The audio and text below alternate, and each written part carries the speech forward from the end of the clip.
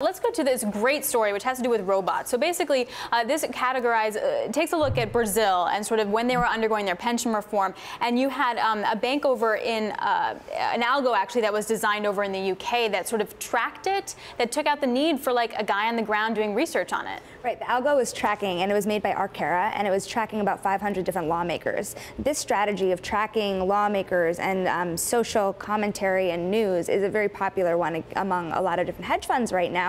In fact, we tried to use one. I go to business school at night. We tried to use one ourselves. We outperformed. You beat the algorithm. We beat, by using the algorithm, we beat our own by hand methods of doing things. But it was a combination of you and the algorithm. It wasn't just algorithm. Exactly. And this is too for the most part. But you really have to trust the algorithm. So in this Brazilian case, they were able to predict the outcome weeks in advance. And so you have to be sure that this algorithm is going to be right.